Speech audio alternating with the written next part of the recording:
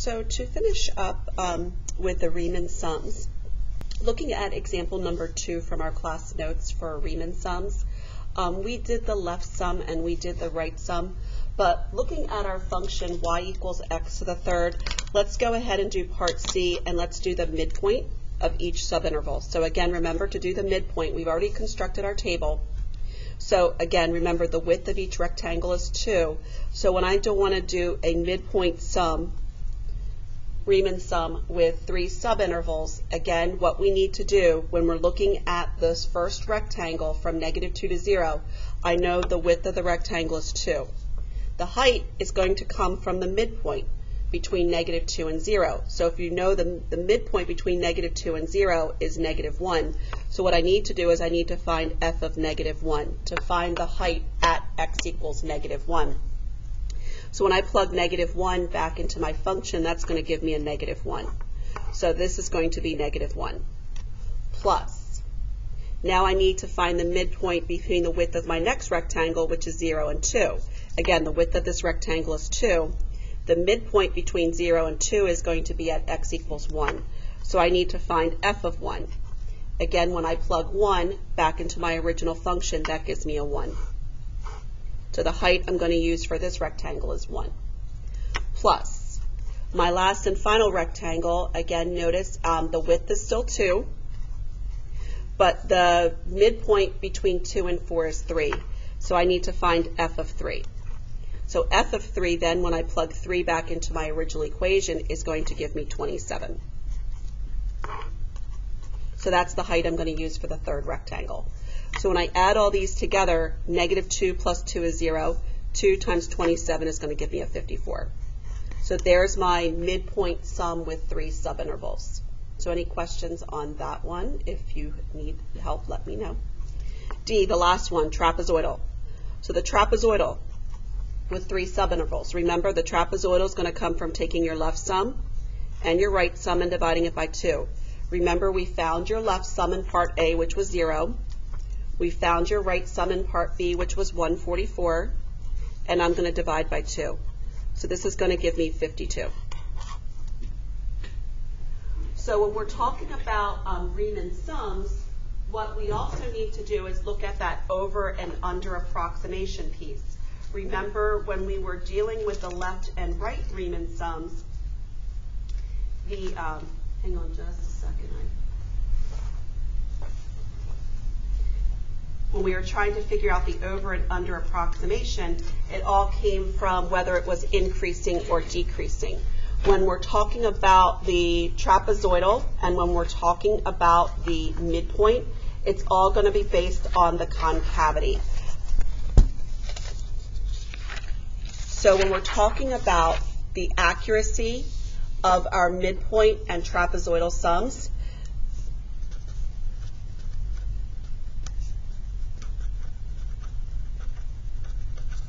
it's going to relate to the function's concavity, whether it's an over or under approximation.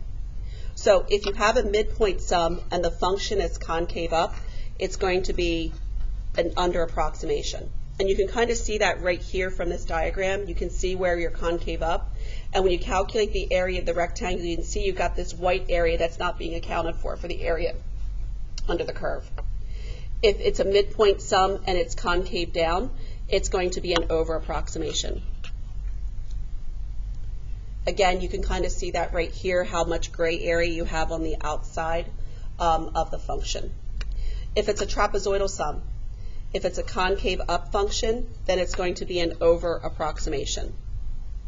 And again, if it's concave down, it's going to be an under approximation.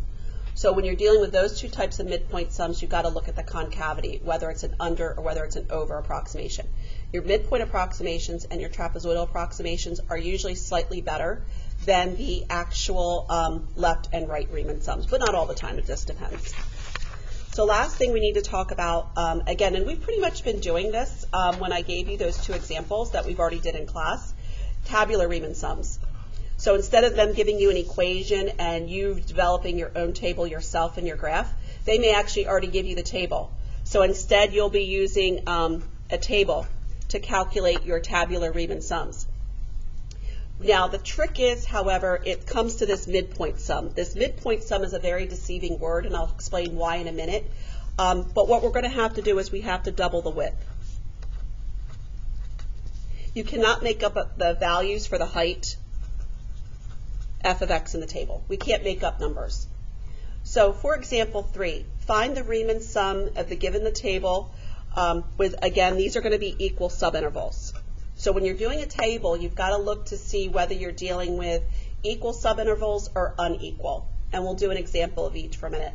So we're going to do 6 subintervals, and we're going to find an approximation for the, remember this integral sign is the area under the curve, from 1 to 13 for f of x dx. So let's go ahead and do the left sum. Remember, left sum, you end up dropping the height on the right.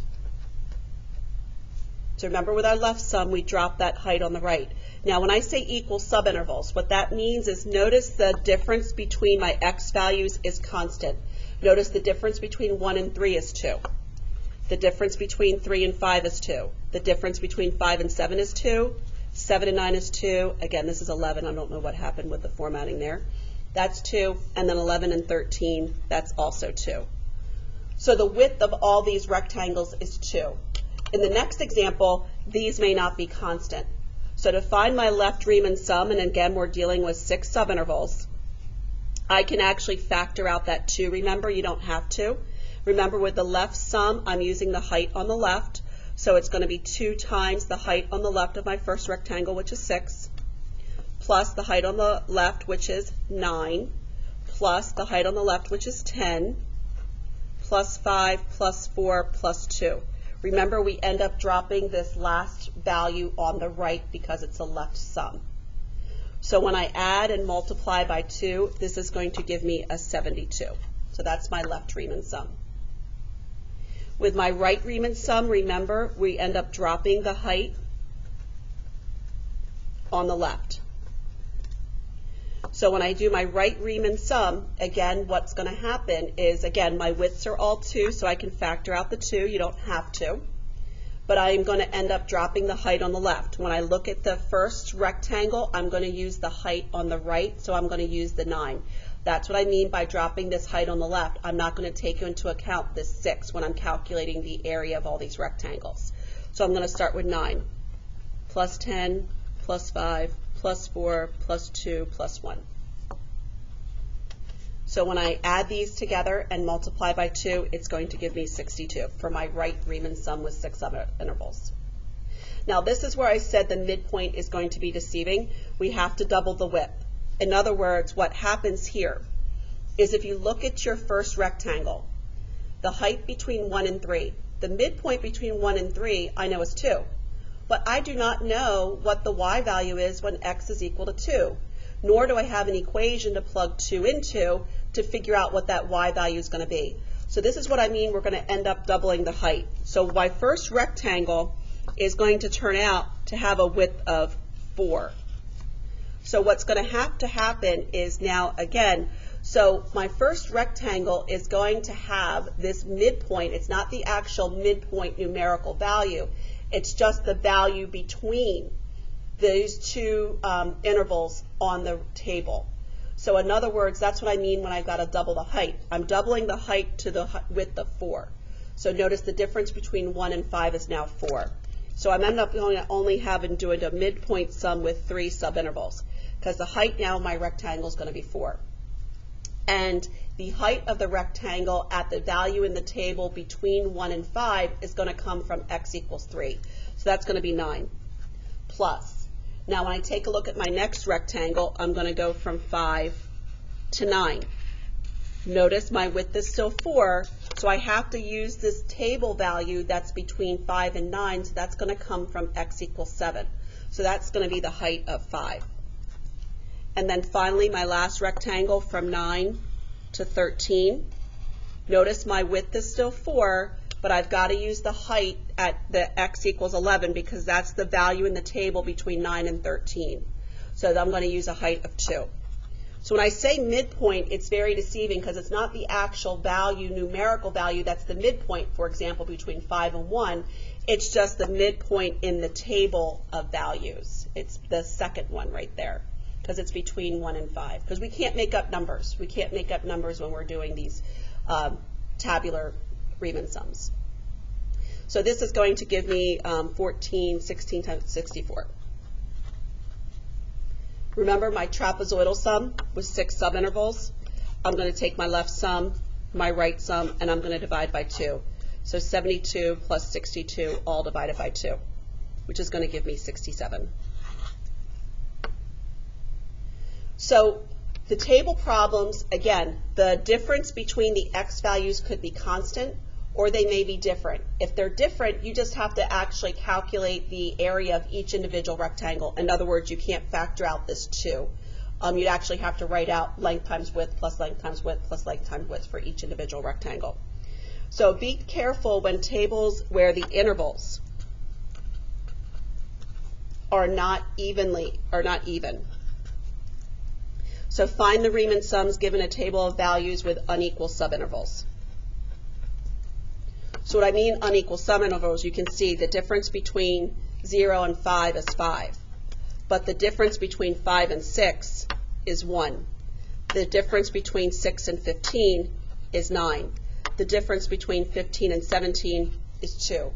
So you can see then that the width of each rectangle is not going to be the same. So then to find my left sum with 4 subintervals, I'm just simply going to have to calculate the area of each individual rectangle. Remember, left sum, you drop the height on the right. So looking at my first rectangle, I know the width is going to be 5, but again, I'm using the left height. So I'm going to use the height on the left, which is 4. So the area of my first rectangle is going to be 5 times 4. Looking at my next rectangle, notice the width is only 1. Again, I'm using the height on the left, which is -6. Then from 6 to 15, notice the width of that next rectangle is 9. I'm going to use the height on the left, which is -10. And then finally, my last rectangle, notice the difference, the width of the rectangle is 2.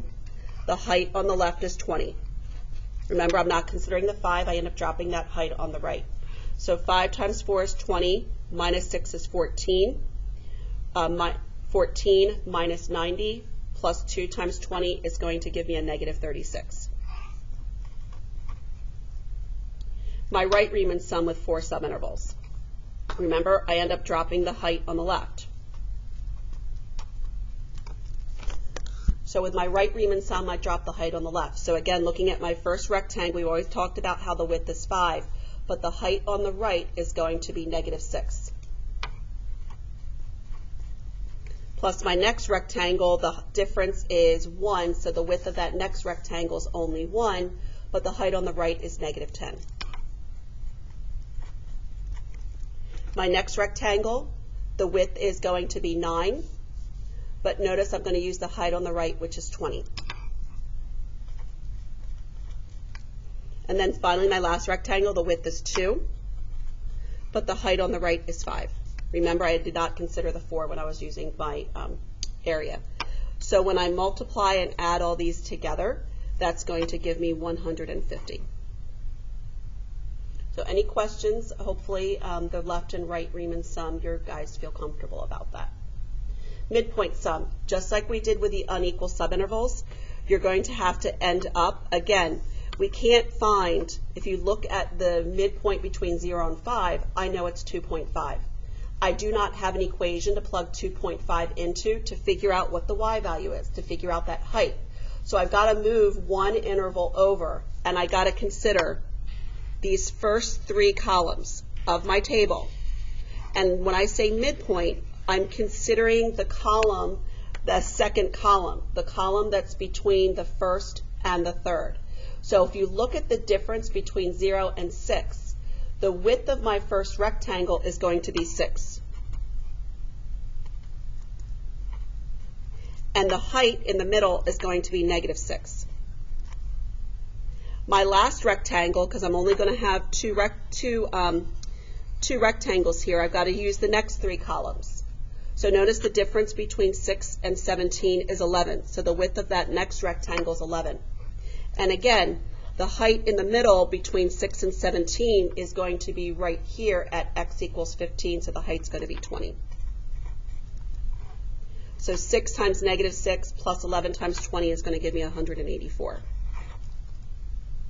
The trapezoidal sum with 4 subintervals, remember I take my left sum, I take my right sum, and I'm going to divide by 2. So I'm going to take negative 36 plus 150, and I'm going to divide by 2. So that's going to give me 57. So there are my Riemann sums with using tables.